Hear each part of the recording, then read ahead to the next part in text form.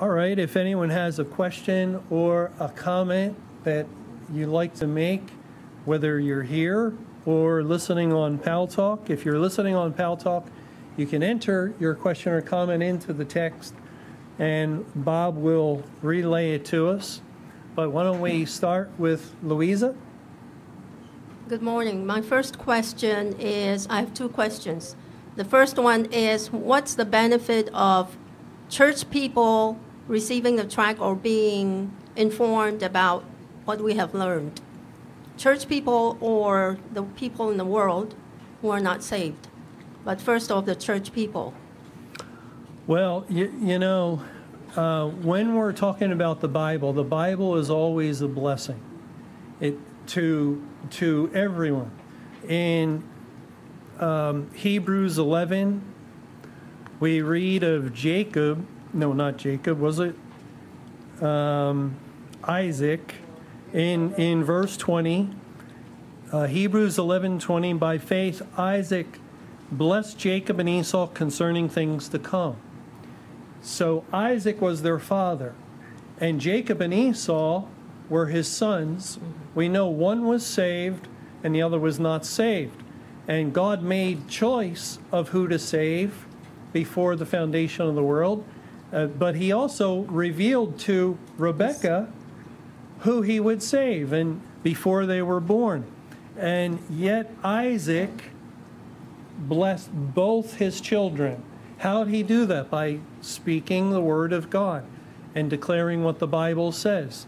And it's still possible for people to live to some degree in accord with the things the Word of God says, as far as observing the commandments in certain areas. If anyone does that, saved or unsaved, it'll be a blessing to them.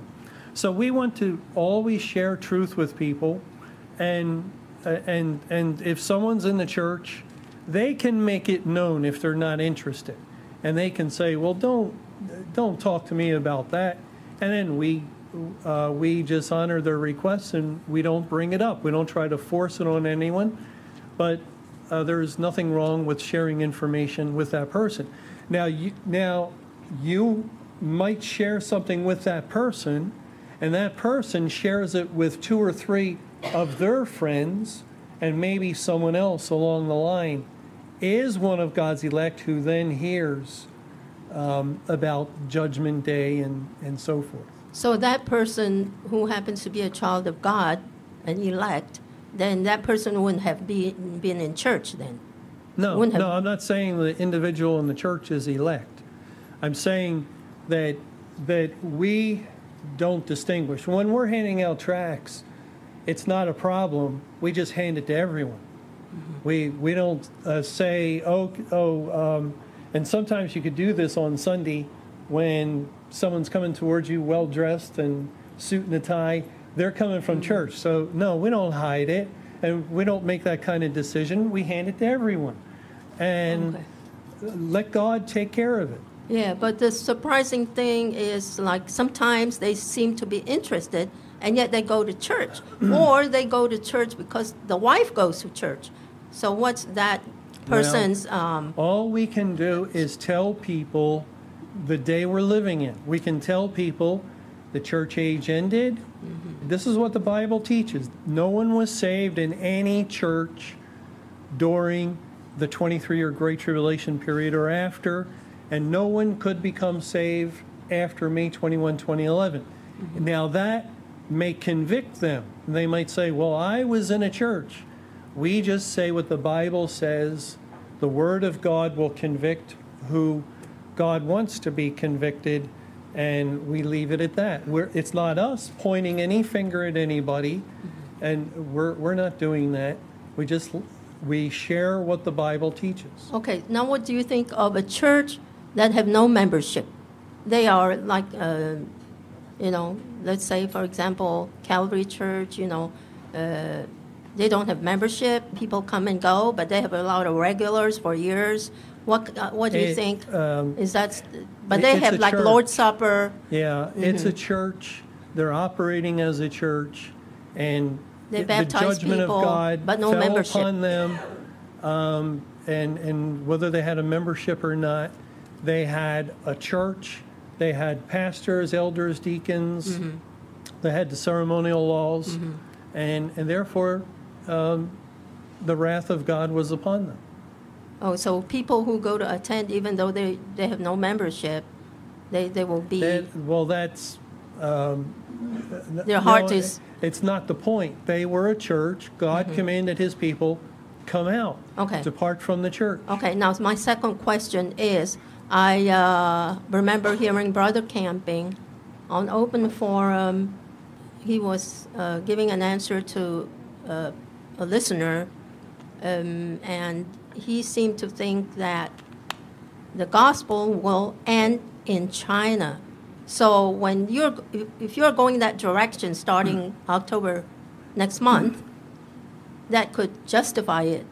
What but do you I don't mean? know why he says... Excuse me, what do you mean the gospel will end?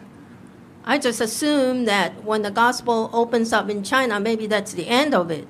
That's what I understand from what he meant. He said... But Family Radio was broadcasting into mainland China yes. for quite a while, yes. leading up to May 21, maybe that's 2011. Maybe that's why he reached out that direction too. Maybe. Well, I will say this, that if you've ever been at the Family Radio conferences in years past, or the banquets, the Day in the Words, often Mr. Camping would, in explaining the latter rain, he would point out the many doors that God had opened. God opened up doors with shortwave, and they would recount that story of moving the translators from Massachusetts to Okeechobee, Florida. God opened up doors with international ministry in many different ways, and always the biggest and sort of like the brightest star to illustrate the latter rain was the transmitter that was located in Taiwan that broadcast into mainland China and much of Asia. And you could tell when Mr. Camping would talk about it how awed he was that God opened up that opportunity. And he would even mention how the Chinese blocked practically every other signal, but not that signal from that from Radio Taiwan into mainland China. And he was correct. God opened up a great door and effectual for the latter rain, and the gospel went out into all the world, and even in communist China, the word of God went forth, and God saved, I'm sure, many Chinese as part of the great multitude. And yet now, here we are after May 21, 2011. What happened on May 21, 2011? Judgment Day, yes, but what else? The Great Tribulation concluded, and the latter rain was falling simultaneously with the Great Tribulation. So the latter rain ceased. That great and effectual door that we saw, we were witnesses to how God opened up information to all the world, was closed. It shut. And so it was no wonder that we started hearing of radio stations being sold. Even our own local 106.9 went off the air for a while. The one in New York and others. And Family Radio's shortwave facility in Okeechobee, Florida was sold to Miami businessmen.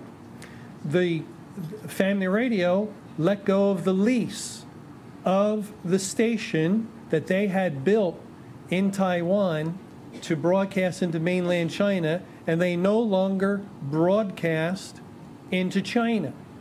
Why? Why? It fits perfectly, and not to mention no track trips, not a one, and it fits perfectly with what God did.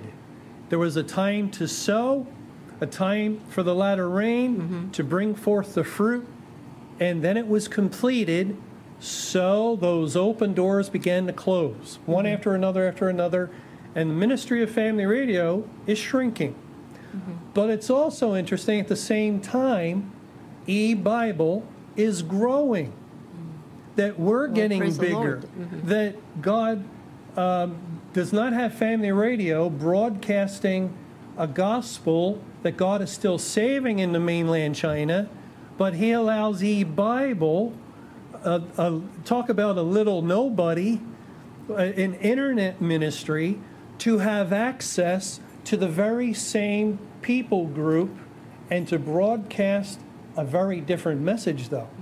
And I think we can see, I'm just using that as an example, that God, if anyone is trying to minister seed as though God is still saving, God's not with them. But He will help. Although it's a little help, He will help His people throughout this time period to reap, because that's the program now. It's no longer sowing seed. It's to reap what has been sown. Okay, by the But way, thank you. by the Thank you way, very much. is it going to be in English or in Chinese. In Chinese, Chinese. translated. Yes. And also there are other ministries from that station to Indonesia and to Philippines. Yes. So are they going to be ministered to also? Those What do Indonesia? you mean other stations? No, same station, not only broadcast to China, but to Indonesia and Philippines. We do have some opportunity if we're able to Is that another? develop the language programming and get the financial resources where Right. we can So that will be we different can funding. broadcast in other languages. There'll yes. be different fundings then. Yes. Because I asked Mr. Camping for the Philippine ministry, so apparently it's cut off. You know, I'm sorry. yeah. I don't know Yeah, much more. so But everything would thank have to you. be cut off Thank you from very that much, station, right? Louisa. Okay. We're going to see if there's a question on Paltalk. Question is, would you kindly explain the difference between the sin talked about in Deuteronomy 24:16 and the sin or traditions passed down through time in Deuteronomy 5:9, where God speaks to visiting the iniquity of the fathers upon the children unto the third and fourth generation of them that hate me? Deuteronomy 24:16 says, "The fathers shall not be put to death for the children, neither shall the children be put to death for the fathers. Every man shall be put to death for his own sin." And Deuteronomy 5:9, "Thou shalt not bow down thyself unto them, nor serve them, for I, Jehovah, thy God, am a jealous God, visiting the iniquity of the fathers upon the children unto the third and fourth generation of them that hate me."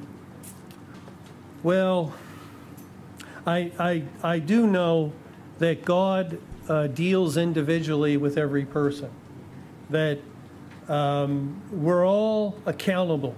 Each person is responsible for their own sin, even the baby in the womb, because the baby in the womb sins, and God says they're conceived in sin, born speaking lies.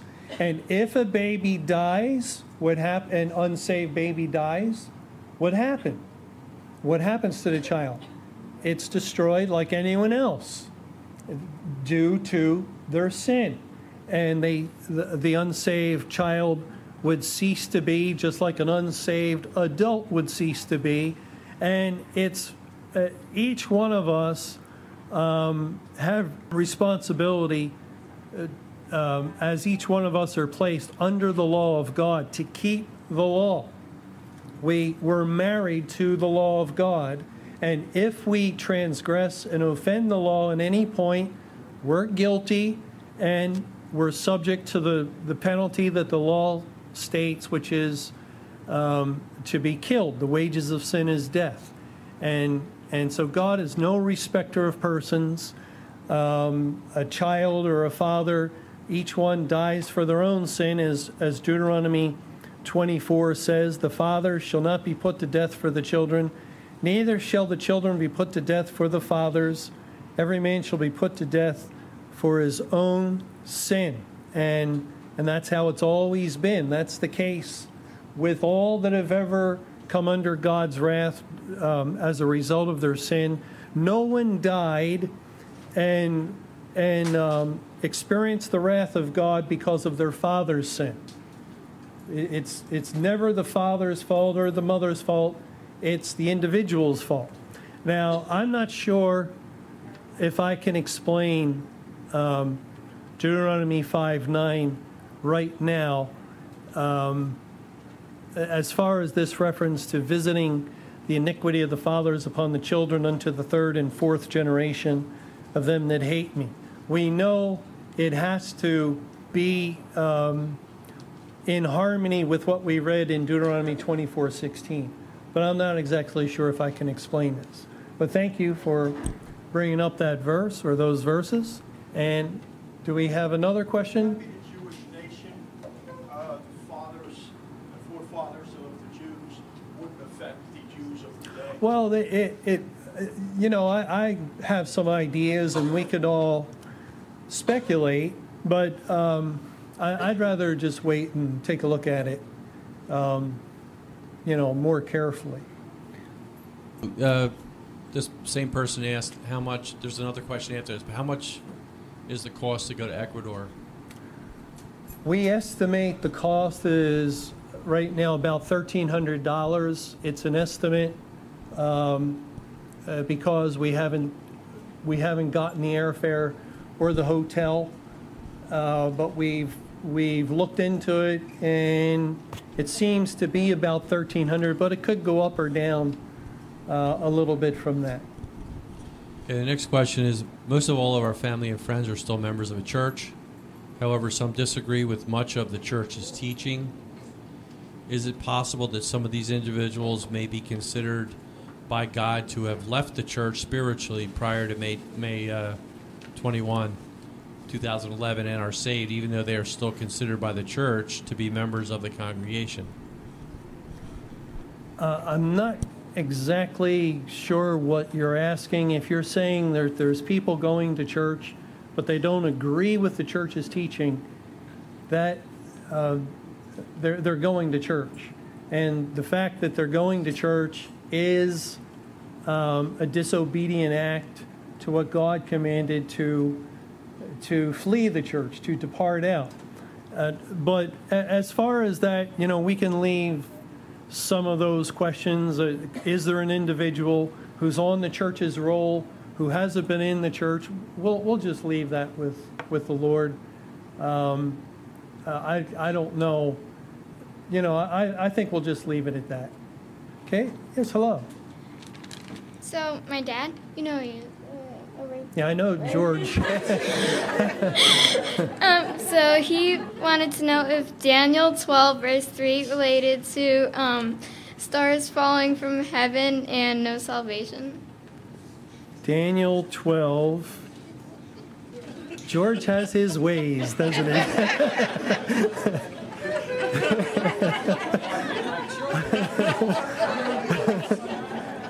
Daniel 12, verse 1.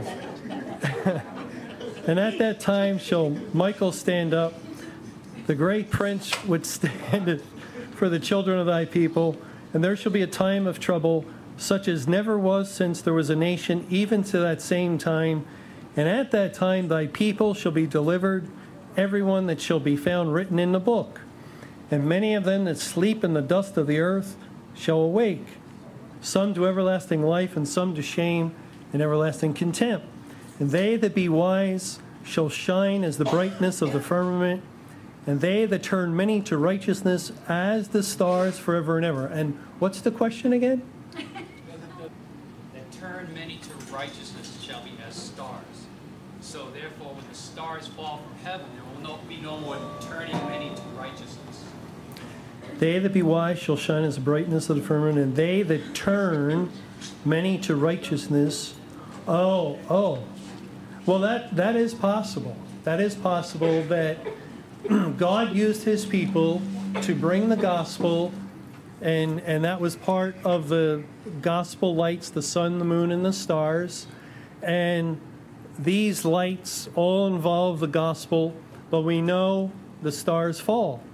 And at this time. Actually, it says, I think in Joel, that the stars withdraw their shining. That's an interesting way of putting it, as though it were a conscious act on the part of the stars. And it also says, and the moon will not give her light, as though the moon would represent the Word of God, the law.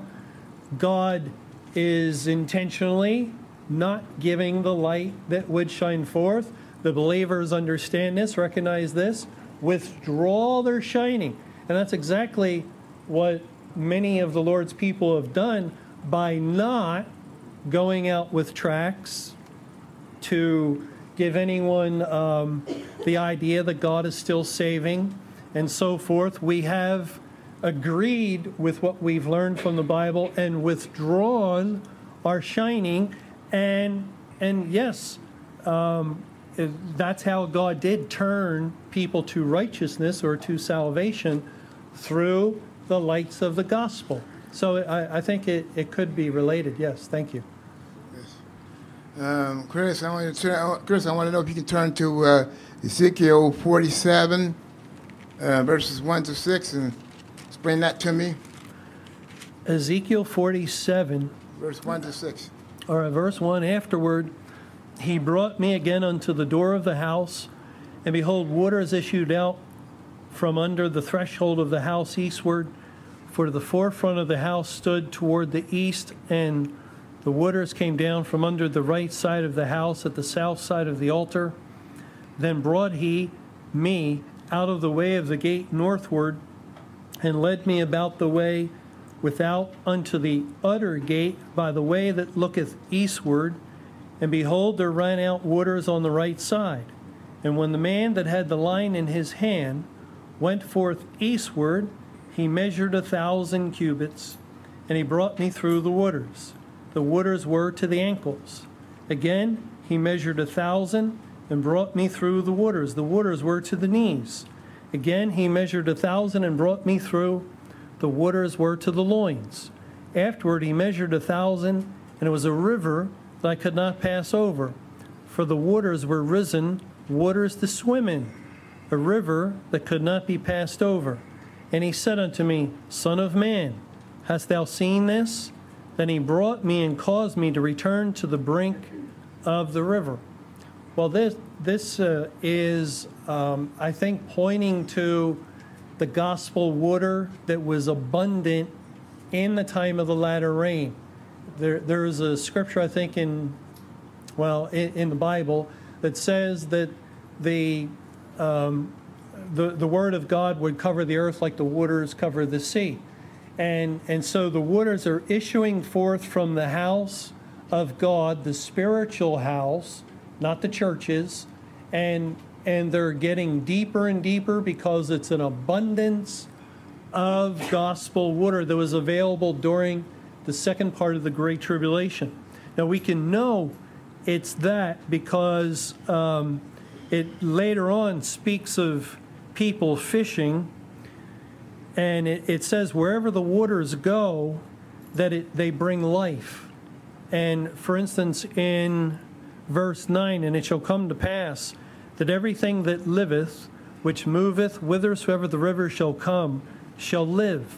And there shall be a very great multitude of fish, because these waters shall come thither, for they shall be healed, and everything shall live whither the river cometh. Remember the great catch of fish in John 21? A great multitude, pointing to the great multitude that was saved out of the Great Tribulation. My second question is, I was wondering if you could tell me what does the Bible say about prosperity and healing, like healing for your sin-sick soul, or healing from your body, or from any kind of diseases, you know. God, like that. In James 5, it says in verse 14, is any sick among you? Let him call for the elders of the church, and let them pray over him, anointing him with oil in the name of the Lord, and the prayer of faith shall save the sick, and the Lord shall raise him up, and if he have committed sins, they shall be forgiven him. Now, Is that true? Even during the church age, if you were sick and you called for an elder of the church, and the elder would come and they would anoint you with oil, would it be like it says, the prayer of faith shall save the sick and sins would be forgiven? Has that ever happened? The church came up with that idea. They looked at the scripture and used to put their own interpretation to say that God heals sick, like a person who falls in a wheelchair. That person put their hands on and heal them, and that person comes out of the wheelchair like that. Yeah. Well, that's what they want people to think, that God is healing the sick, because that's a big business. It's like medicine in the world is a huge business. Hospitals do a great amount of business because they heal sick people, and so the church has veered off into that area, and some of them, not all, but they try to make like they can perform healings, because look, it says here in James 5. But see, this is another passage that teaches us how God wrote the Bible, and he wrote it to resist people who want to read the Bible literally. And if you take this literally, and I was a part of a church where a friend of mine had cancer, and the pastor came and anointed him with oil. Did his cancer get better? No, it didn't get any better. Why not? Because no one's ever gotten better who was anointed with oil. It's spiritually referring to the elders coming with the word of God, the gospel, sharing the gospel with the sin-sick individual, and it could be that God anoints that person with the Holy Spirit, which is typified by the oil, and the prayer of faith is the Lord Jesus. Remember, he's faith. It takes his prayer. I pray not for the world, I pray for them, which I have called out of the world. It takes the prayer of faith to save the sinner. And then everything fits, and everything agrees with everything else in the Bible. But when people insist that you have to read the Bible literally, well, they end up far away from truth. What about but prosperity? Thank you, Lester. Did you mention anything about prosperity? Did I mention that too? Prosperity. Well, prosperity, yes, there's prosperity gospels, and it's the same idea, because we can read verses where God mentions wealth or prosperity, and well, I don't know if I remember it, either in 2 John or in 3 John, in verse 2, 3 John 2. Beloved, I wish above all things that thou mayest prosper and be in health, there's both of them, even as thy soul prospereth. So they'll take a verse like this. You see, it's God's will that you be prosperous. And that's a very alluring kind of gospel for unregenerate people, for people who are in the flesh. Because, well, now I can get help. Now I can go to God, and I can get the car I want, the house I want, the bank account I want, and so forth. And they have people who will, encourage individuals in that way. But God doesn't care. He doesn't care how much our bank account is or what kind of car we drive, if we even have a car. God has people who are barefoot in some parts of the world, and they can't afford shoes. And what's wrong with them? There's nothing wrong with them. But if they're saved, they're prosperous. Remember Lazarus, the beggar? He wasn't doing too well physically. He had sores, and the dogs licked them, and he desired the crumbs that fell from the rich man's table. But who was prosperous? Truly, it was Lazarus, because his soul prospered through salvation. And that's the important thing. It doesn't matter, and we can get caught up in that. We can be deceived, like it says in Psalm 73, and we look around and we envy the wicked. And these things are so shiny today, so bright, and they're shiny and bright in order to attract our attention. So we do look, and we lust, and we envy. And it says in Psalm 73, and that was a man of God, I envied until I went into the sanctuary of the Lord, and then understood I their end. And I remember using this years ago, that when I was working at Vanguard, I tell you, if you at that time it was Bill Gates, the billionaire, and the way people talk about him, the way people love his riches, they really love his riches. Well, if you take a multi-billionaire and you can look at everything he has and all the tremendous riches, family, right? house, clothing, food, everything anybody could want. And then that same person one morning gets up, trips on one of his child's toys, skate or something at the top of the stairs, comes tumbling down the steps, breaks his neck, and he's on life support, and he has a very short time to live, but he's still alive. Would you change places with him? Why not? He still has the money. He still has the house. He still has the cars. He still has everything that people envy and want. Why wouldn't you trade places with him? Because you know his end. You know he has a short time. So it would be foolish to substitute where you are with him. And that's what God would have us to know. Even if it's longer than 1,600 days, still it's a temporal period of time. However long we live on earth, it's a little time period, and their end will come, and then all will be gone, and it will be shown as truth that the one that waited on the Lord, the person who maybe didn't have anything but waited on the Lord, was the one who was truly rich, like Lazarus. Thank you.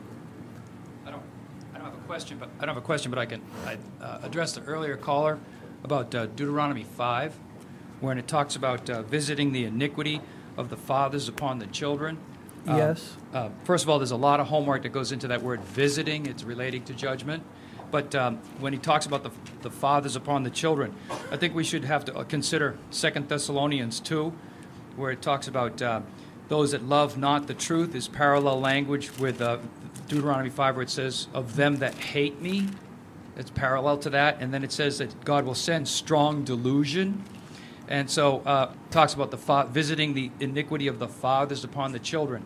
We also have to consider where God talks about ye are of your father, the devil. And the father in this case could be Satan, visiting the iniquity of the father upon the children. Except it's plural. It's plural here, but again, I'm just saying we could look into that. I don't know if it's exactly plural in that case. Okay, yeah, and that's what we want to do. We want to think about it, and we want to look at possibilities and pray for wisdom, and of course, compare Scripture with Scripture. And if it's God's will, He'll open up our understanding to truth. But thank you, Rich. Chris, could you compare John 15:6 to Revelation 14:15? John 15:6. If a man abide not in me, he is cast forth as a branch and is withered, and men gather them and cast them into the fire, they are burned. And Revelation 14:15? Yes, please. And another angel came out of the temple, crying with a loud voice to him that sat on the cloud, thrust in thy sickle and reap, for the time is come for thee to reap, for the harvest of the earth is ripe. The word withered in John 15:6 and the word ripe in Revelation 14, they're the same Greek word. And my question is that this time frame is talking about the end of the Great Tribulation, when they're gathered together, they're reaped, and they're thrown into the fire. And then now at this time, the reaping is occurring for the believers during this entire time of Judgment Day. Is that correct? Asking two questions there. Yeah, can you like Let me go reword back. that, or The first part, in these two particular verses, is it referring to the fact that the believers are being used by God to gather together the unsaved to be thrown into the fire up until May 21st? in John 15? Yes. And in Revelation 14. I'm thinking they're very similar, or if not the same, time frame that it's talking about. Well, the word abide is an important word. It's actually the focus of John 15. It's used so many times throughout verses 4 through 11.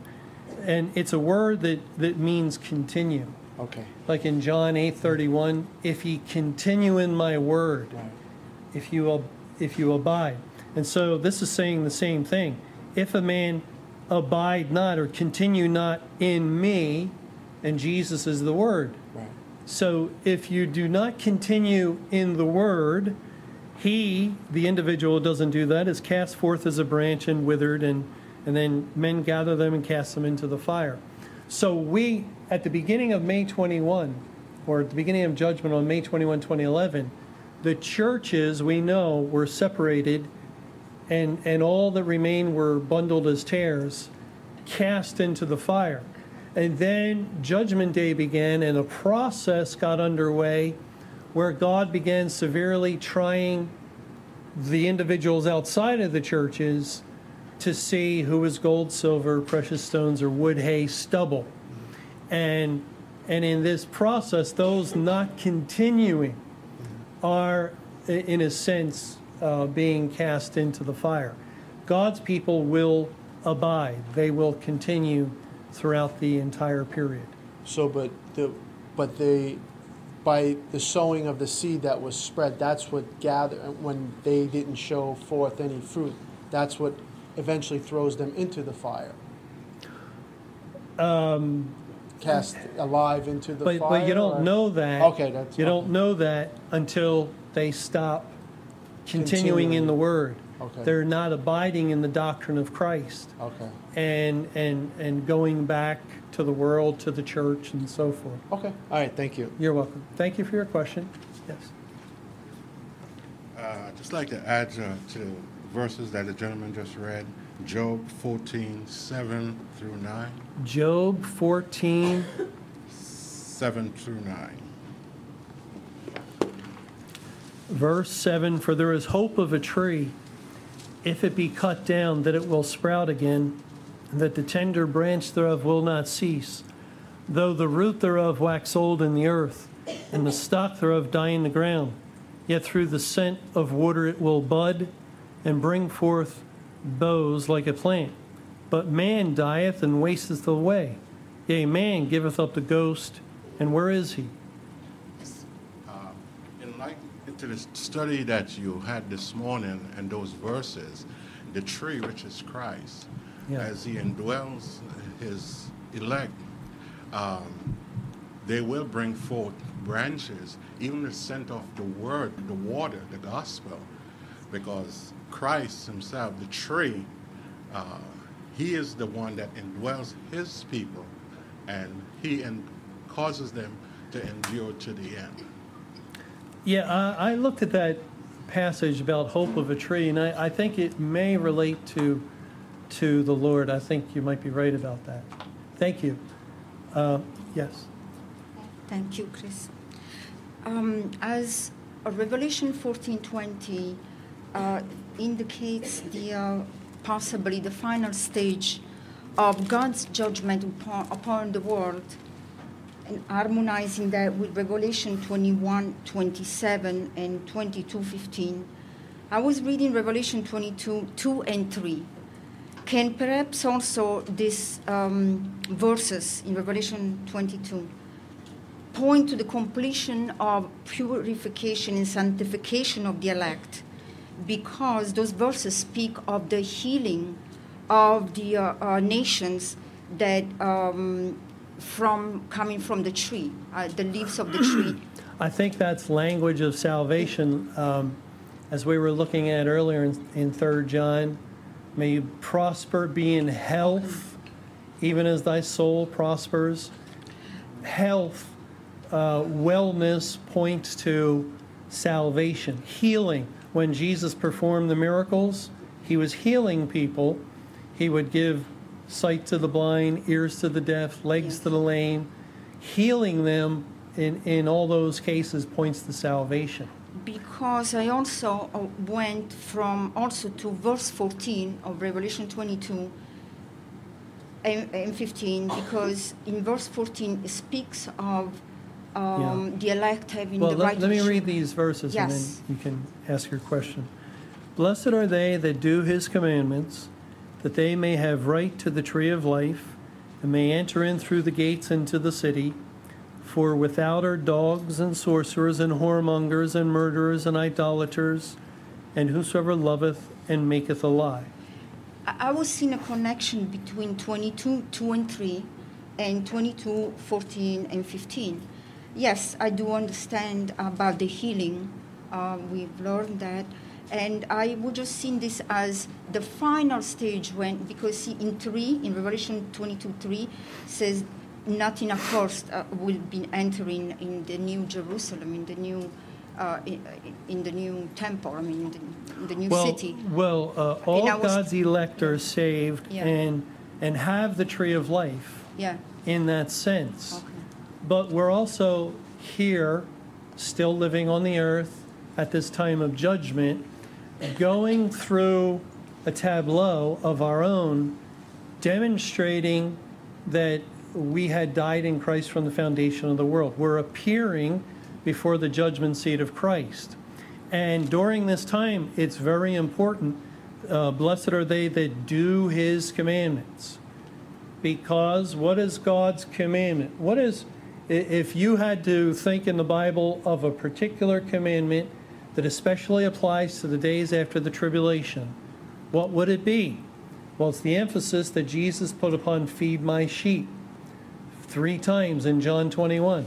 Feed my sheep, feed my sheep. And that is his commandment, especially to us, that we must continue with that task of feeding sheep. Mm-hmm. True believers will do the will of God. We will keep his commandments because he's given us a heart that desires to do so and the ability to do so. And those that are not true believers will not keep his commandments. They'll fail. What I was looking was for is there a point of that the Bible indicates the point of purification, and in verse 4 in the end in Revelation 22, just like in Revelation 14:20, it indicates the end, the final stage of judgment upon the world. I thought that maybe in Revelation 22 we could find the final stage, the completion of the purification. But I understand what you're saying. Well, I understand. Yeah, there is a big emphasis at this time on keeping God's commandments. Yes, all right, thank you. You're welcome. Thank you for bringing up those verses. And let's go to Paltal. The question is, when handing out tracts, I was approached by a gentleman who asked me if God created sin. I told him that God is the creator. Can you answer this? What? Can you answer about the question if God created sin? Well, no, God created mankind, and mankind is responsible for his own actions. We were all accountable, every one of us, for the things we do, and God didn't make Adam and Eve sin. He knew they would sin. He did allow them to sin. There's a big difference between allowing, as God, for instance, allowed some of the angels to sin, and they fell. But God withheld many of the other angels from sinning. They never sin, and they remain in heaven. So God, he lifted his hand of restraint from Pharaoh. Pharaoh sins. Did God cause Pharaoh to sin? Pharaoh sinned. It was his sin. But as far as God not restraining it, well, that was in his will. And he could have things or circumstances work out as he intended them to work out. Likewise, God created man, Adam and Eve fell into sin, and God permitted this to happen, but it was Adam and Eve's own sin. We can't blame God. We can't blame anybody else. If we have done wrong, it's our fault. It's not our Father's fault. It's not anybody's fault. It's not God's fault. And that is the tendency for people to want to blame somebody else. And if we blame somebody else, we justify our own self. What did... let's go back to Genesis. Genesis chapter 3.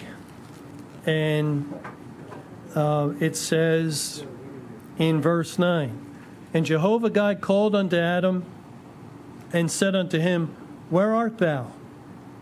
And he said, I heard thy voice in the garden, and I was afraid because I was naked, and I hid myself. And he said, Who told thee that thou wast naked? Hast thou eaten of the tree, whereof I commanded thee that thou shouldest not eat? And the man said, The woman whom thou gavest to be with me, she gave me of the tree, and I did eat. So God asked Adam, does he just say, yes, I ate of the tree? No.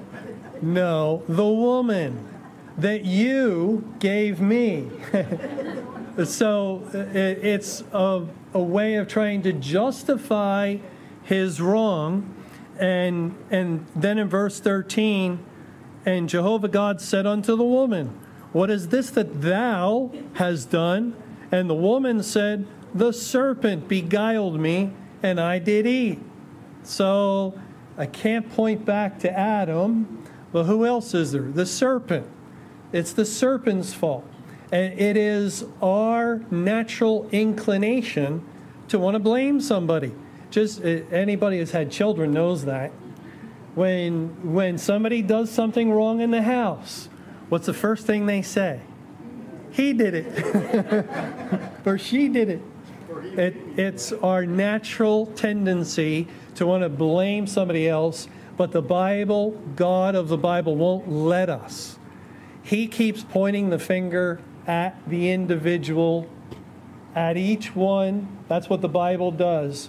You are the guilty one. You are the sinner. You are the one who has broken my law. But you. That's the incessant declaration of the Bible. It's why people don't like reading the Bible, because the Bible was given to show us our sin. And as we keep reading, it keeps showing us more and more law, and that means more and more law we've broken, more sin, and it's either we become broken before God and humbled before Him, or we escape from the wrath of God as the finger of God keeps pointing at us and showing us our guilt. But yes. I'm curious about Adam and Eve being made in God's image, made without sin, like we are. We carry the original sin from Adam and Eve. And God said, if you do what I say, you live forever. If you don't, now they had a free will and they had salvation if they stayed good, which we don't have. Well, they didn't have salvation because they didn't need salvation. He said at that point. Well, what did they have? They had life. Everlasting life. Because the day you conditional life. The day you sin against me, you shall surely die. Keeping the commandments. And God only gave very few commandments. Here is a tree of the knowledge of good and evil. Do not eat. If they kept that, they had the option of living forever. They didn't have original sin. So they had a free will. They had everlasting life if they just did what he said. We don't have that option. We are born with sin. So are they different than us in relationship for a better shot at salvation? Well, let's go to Romans 7. I think Romans 7 gets into that. Let's see. It says in verse 7, "What shall we say then? Is the law sin? God forbid. Nay, I had not known sin but by the law. For I had not known lust except the law had said, Thou shalt not covet. But sin, taking occasion by the commandment, wrought in me all manner of concupiscence. For without the law sin was dead. For I was alive without the law once. But when the commandment came, sin revived and I died."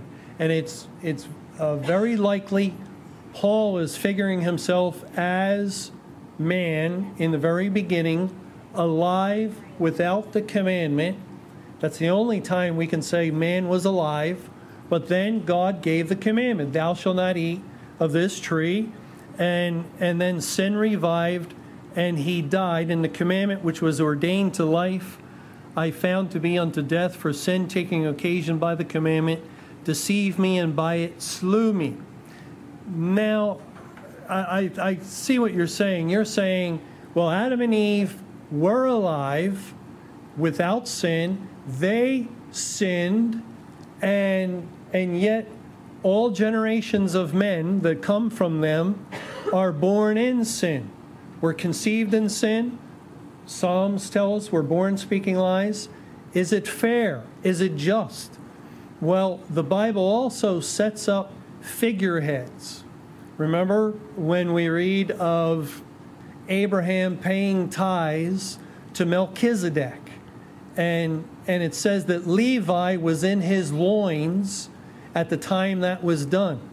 Well, all of us were in the loins of Adam and our first parents when they committed sin. We were there. We bear responsibility in that sense that as God looks out at the human race, Adam was our figurehead, and what happened to him happened to us all. And so we have to acknowledge we would have done the same thing. Any one of us. Nobody would have been able to keep the law perfectly in a way that Adam and Eve could not. We all would have done the very same thing. So God pronounced the judgment on mankind, and then we die for our own sin, because the baby conceived in sin is born speaking lies. Have you ever thought about that? How's that possible? Do babies speak when they're born? They don't speak. They can make a couple sounds and cry, but they can't speak. Well, why does God say they're born speaking lies? Because in their heart, in their soul existence, they're already saying, as the Bible says, that man says in his heart, there is no God. And that's, it's a transgression that is born within mankind at the very beginning of man's conception in sin. This is on a level we don't understand, but God understands it. God sees it, and so He makes that declaration. All babies are born speaking lies, and to speak lies is sin. And it's something that we're all guilty of, and none of us can say that that we would have done any different, or that God is unjust in any way for bringing His wrath upon us for our sin. Okay, one last question from Pal Talk. Question is, in 2 Peter 3:12, can we understand the phrase, the heavens being on fire, to be past tense rather than future tense? Looking for... And there's a follow-up too. Sorry. Looking for and hastening unto the coming of the day of God, wherein the heavens being on fire shall be dissolved, and the elements shall melt with fervent heat. Now, we don't have a problem understanding this, because everything that's happening is happening within the day of the Lord. And the day of the Lord the day of judgment is a prolonged period of time. From May 21, 2011 through, there's a good likelihood, October 7th, 2015. So God can bring a spiritual judgment for 1,599 of those days. And then on the last day, October 7th, he can destroy the world with fire, and it all happened in the day of the Lord. So it's all in keeping with how God has revealed a prolonged judgment day, that it's not a single day. And once we understand that, a lot of these passages begin to make sense. I would like to mention the word looking for and hasting unto the coming of the day of God. And here God is telling his people that we are not only permitted to look for his coming, but it can be an intense look. This is the same word that's found in Acts 28 when the venomous beast latched on to Paul's hand and he shook it off into the fire. And then the natives looked for quite a while at Paul to see if he would fall down dead. And after a while, after a great while, I think it says, they changed their mind that he wasn't a murderer, that Providence had not allowed to live, but rather he was a god. And it's that word looking that God is using here to describe looking into the coming of the day of God, which the people of God are privileged to do. God permits this. He, of course, would have us to do this. We're free to search the Bible to find whatever that he would reveal to us. All right, we'll stop here, and let's close with a word of prayer. Dear Heavenly Father, we do thank you for all your blessings to us once again, and we thank you for your word. We pray that you would bless the track trip to Ecuador, that you would be with the people that are going and with the people that are there, that your word might find those that you want it to find, and that it might be a source of help and comfort to people in that country. And Father, we pray for people all over the world, and we ask that you might open up even more opportunities to reach more and more people. And we pray that you would give us wisdom in everything we do, and guide us step by step. And Father, we pray for the rest of today. We ask that you would be with us as we travel home, be with those that are going far, long distances. We ask that you would be with them in their travels and bless their families and their houses. And may you give us wisdom towards our own children and others in our family. And we ask for your blessing, though we don't deserve it, but only for Christ's sake. And we pray this in Christ's name, amen.